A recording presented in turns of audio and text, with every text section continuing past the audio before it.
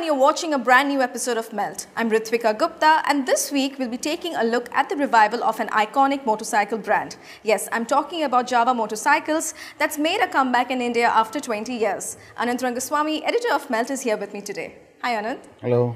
Anant, JAWA Motorcycles had a cult following back in the 60s and 70s. So tell us, what are your memories attached to the brand and what makes it so iconic? I'm not sure it was a cult following. It was one of few bikes available, as much as saying the Ambassador had a cult following. Okay. But having said that, it was the #1 bike in the country. It was a bike every man wanted. It was a bike every woman wanted her husband or boyfriend to own. It was a bike that you took long rides on. So you did Madras to Pondicherry, Bombay to Goa, Delhi to Kasoli. You know, these are the kind of rides you did. And obviously, there are fantastic memories attached to the drives in general, and then you link it back to the vehicle you drove on or in. So in this case, there are fantastic memories about the JAWA. And the brand has made a comeback after 20 years, so why don't you tell us your thoughts about it? No, I think there are incredible challenges. It's not the simplest of things to bring back an old brand, but there is little doubt that a brand which is authentic and which evokes nostalgia and is honest has a damn good chance of succeeding. And you combine that with this unique partnership which is bringing the brand back. So you've got Anand Mahindra from the Mahindra Group, and he's got the heritage of the entire Mahindra Group, and people know his passion for driving and two-wheelers thanks to Mahindra Auto. Also has his scooter brand. Then you've got Baman Irani, who comes from the family which owned the JAWA and still owns the JAWA brand. And you have Anupam Tareja, who was instrumental in bringing the Royal Enfield brand back.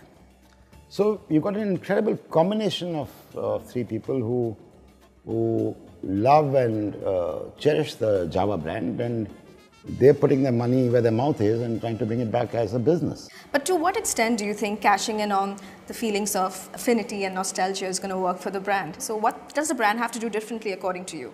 Interestingly, I asked Anupam this question, and he says it's incredible that today, because of Google, a young kid can, when I say young kid, 25 years old, can go to Google and say, tell me the JAWA story, or what is JAWA about, and can figure out authenticity in milliseconds. So authentic, which one would have thought was only in the minds of the older generation, which would perhaps not buy the JAWA, is available to the new generation as well. And interestingly, all their bookings are online, and Anupam was telling me that almost every single booking they've got has been done on a mobile phone. So that's an incredible story. So the early signs are fantastic. Let's see. Well, before we proceed further, let's take a look at what Anand Mahindra had to say at the launch of JAWA Motorcycles. I knew of JAWA, of course. I'm that vintage.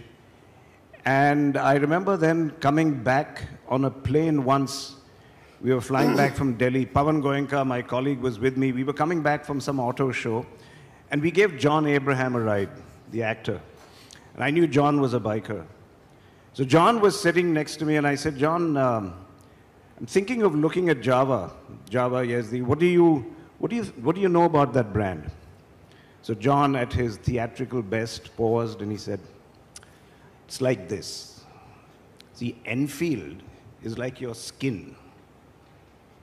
JAWA, it's in your blood, yaar. It's in your blood.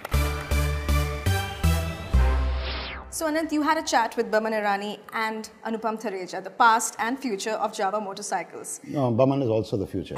What kind of a sense did you get from their conversation, and how similar or different were their perspectives when it came to the brand? Oh, there were huge differences. I think Baman had this huge emotional attachment to JAWA.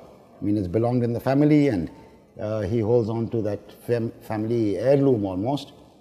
While Anupam, despite his obvious love for the brand, is a little hard-nosed. He is a businessman. He is bothered about top line, bottom line, and he talks like a businessman. So I'd say one is an emotional conversation, one is a hard-nosed business conversation. Right. So I think it's going to be an interesting chat. Let's get ready to melt with Baman Irani. Have a look.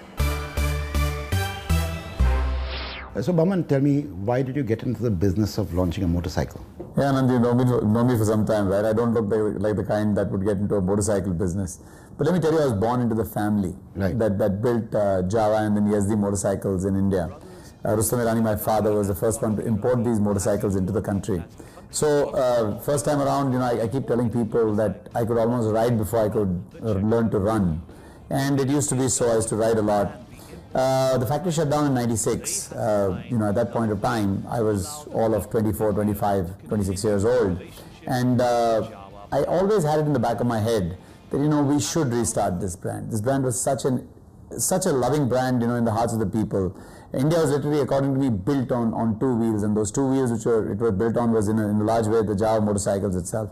So somewhere deep down there was this thought, that one fine day we'll find the right partners and we'll build the JAWA motorcycle again. So, Baman, you brought up the fact that you and I know each other for some time. Now you're a hard-nosed businessman. Yeah. Now tell me the business side of this decision. One is the emotion side, family and great old brand and so on. But finally, it's about money. So, I built a business, right? I built a business from scratch. Real estate was not my family business at all. Rustamji as a brand was also built from scratch. Of course, we had the goodwill of having, a JAWA name, and that was, very reliable and trustable. But we built it block by block. So I understand what it takes to be a brand, right? You imagine a brand like JAWA. I mean, you talk to people. I mean, I'm sure if you have friends who have been riders or are riders right now, you just talk to them about JAWA, and there's immediately a melody in their voice, especially if they've ever ridden it, right? They go into a kind of a rapture. Please believe me, these brands evoke a sense of ownership, a sense of wanting to ride, and all this comes out of following your own passion. I believe two-wheelers are a passion amongst those who love to ride, amongst those who just enjoy the wind in their face, amongst those who like to, go from place. It's about the journey. It's never about the destination on two wheels. You're actually enjoying the journey. And towards that, I can see this is going to be a fantastic ride. And now I'll provoke you, saying JAWA means a lot to those who are perhaps over 45, means little to those who are 20, 25, which would be the core audience for any bike. So how do you respond to that? Let me tell you, this is exactly what we debated, right? That obviously people who are 40 and above would remember the brand. What about those who are below? But today's young adult educates himself or knows more about stuff because he's got Google on his side, right? He's reading up everything about a brand. What he wants is the authenticity. What he wants is the real thing. He does not want fakes, right? So Anupam will tell you more. So Anupam, tell me, why do you think this is the right time for JAWA? To answer your question, I think there has always been a right time for JAWA. It was yesterday, it is today, it will be tomorrow. So let me paraphrase your question. You are saying there is a legend that was there. It went away. Should it come back, or when should it come back? My answer to that is, legends don't go away. Maybe they go for a walk. Maybe they go back of your mind for a bit because of an event. But if they were a legend, then by definition they can't die. I'm giving you a product which is let's meet and plan. It'll give you such a joy that you and me will say, let's go for a breakfast. And then we will decide what to do. Whether we'll chat, whether we'll go for a movie from there, whether we'll come back home. So there is sometime a product defines your behavior. JAWA is that motorcycle that will define that behavior. How do you sell nostalgia to a 25-year-old today? Because he doesn't have a memory which is 30 years old or 40 years old. The past is inaccessible and freely interpretable. For a marketeer, to interpret it to make you feel good today is the task. Right. And I think it's easy to achieve with these beautiful designs. Second, I think these millennials want to belong. They seek authenticity. But how do they seek authenticity? Google it. So now, if I came back and met you a year from now in the same office, what is the story you would like to tell me in a headline? So first, there are going to be another brand. There's going to be another brand. I think you're aware of that, BSA, which is our international strategy, while JAWA is the Indian strategy. So right now, if you ask me, the response has been phenomenal. It's way better than what I expected. And let me give you a data point. 80% of my buyers are between the age of 23 and 29. If I can have user-created content become viral, I think I won my game. So when we talk, instead of asking me these questions, you'll say, oh, I heard these guys did on this bike, these guys did that on that bike. I believe the clubs have sprouted up. I believe there are people who are meeting. These young guys are finding a common cause. Oh, did you hear that story when these guys did that? Did you hear? That is where I would have won. All right, so that was the conversation, and here's presenting the Melt cheat sheet.